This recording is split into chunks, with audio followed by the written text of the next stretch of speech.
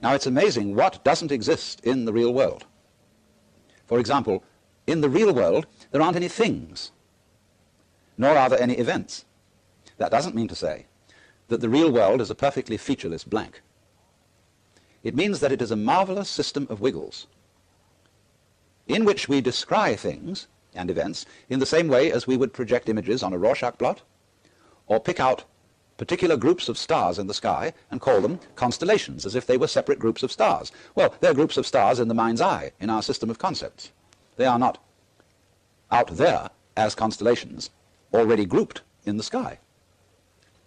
So in the same way, the difference between myself and all the rest of the universe is nothing more than an idea. It is not a real difference. And meditation is the way in which we come to feel our basic inseparability from the whole universe. And what that requires is that we shut up.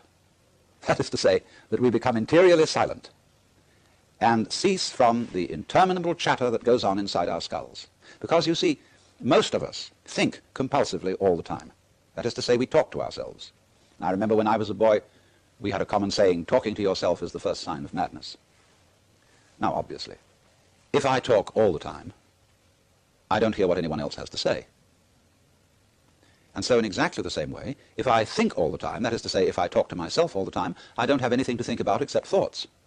And therefore I'm living entirely in the world of symbols, and I'm never in relationship with reality. All right, now that's the first basic reason for meditation. But there is another sense, and this is going to be a little bit more difficult to understand, why we could say that meditation doesn't have a reason, or doesn't have a purpose. And in this respect, it's unlike almost all other things that we do, except perhaps making music and dancing. Because when we make music, we don't do it in order to reach a certain point, such as the end of the composition. If that were the purpose of music, to get to the end of the piece, then obviously the fastest players would be the best. And so likewise, when we are dancing, we are not aiming to arrive at a particular place on the floor, as we would be if we were taking a journey. When we dance, the journey itself is the point. When we play music, the playing itself is the point. And exactly the same thing is true in meditation. Meditation is the discovery that the point of life is always arrived at in the immediate moment. And therefore, if you meditate for an ulterior motive, that is to say, to improve your mind, to improve your character, to be more efficient in life, you've got your eye on the future and you are not meditating. Because the future is a concept. It doesn't exist. As the proverb says, tomorrow never comes. There is no such thing as tomorrow. There never will be, because time is always now. And that's one of the things we discover when we stop talking to ourselves and stop thinking. We find there is only a present, only an eternal now. So it's funny then, isn't it, that one meditates for no reason at all, except we could say for the enjoyment of it. And here I would interpose the essential principle that meditation is supposed to be fun. It's not something you do as a grim duty. The trouble with religion, as we know it, is that it is so mixed up with grim duties. We do it because it's good for you. It's a kind of self-punishment.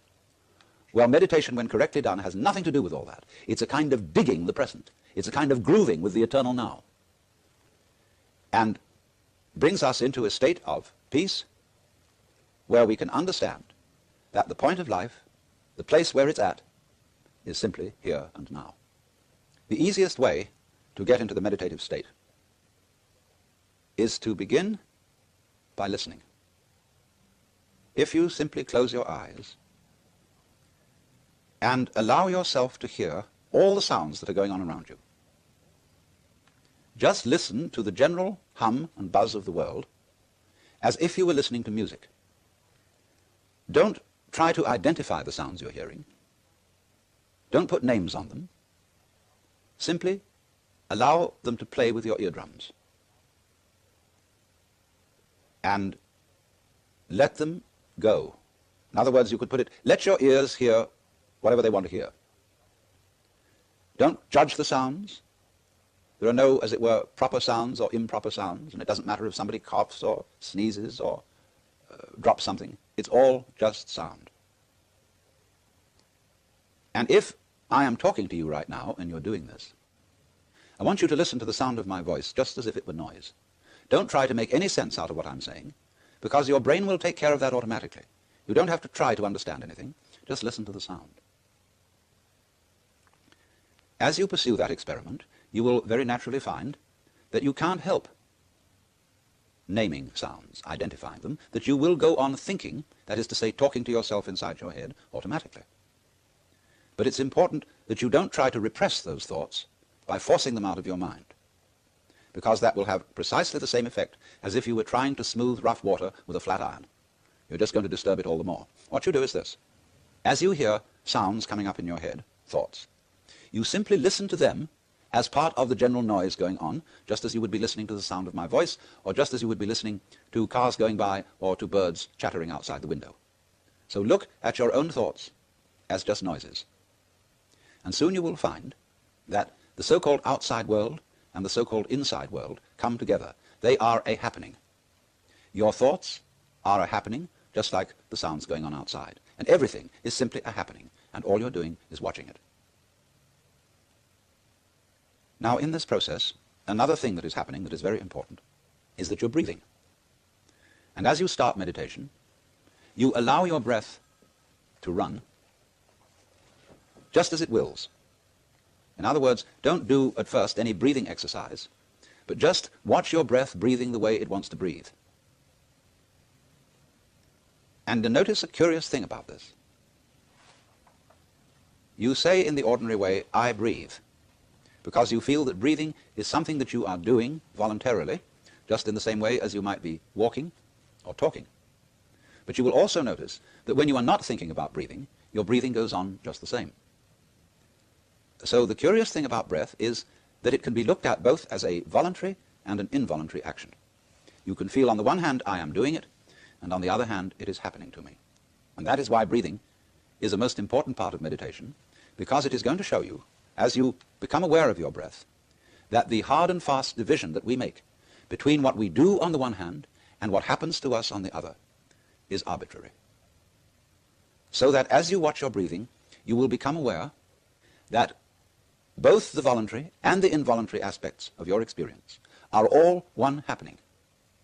Now that may at first seem a little scary, because you may think, well, am I just the puppet of a happening, the mere passive witness of something that's going on completely beyond my control? Or on the other hand, am I really doing everything that's going along? Well, if I were, I should be God. And that would be very embarrassing, because I would be in charge of everything. That would be a terribly responsible position. The truth of the matter, as you will see it, is that both things are true. You can see it that everything is happening to you, and on the other hand, you're doing everything. For example, it's your eyes that are turning the sun into light. It's the nerve ends in your skin that are turning electric vibrations in the air into heat and temperature. It's your eardrums that are turning vibrations in the air into sound, and in that way, you are creating the world. But when we're not talking about it, when we're not philosophizing about it, then there is just this happening, this, and we won't give it a name.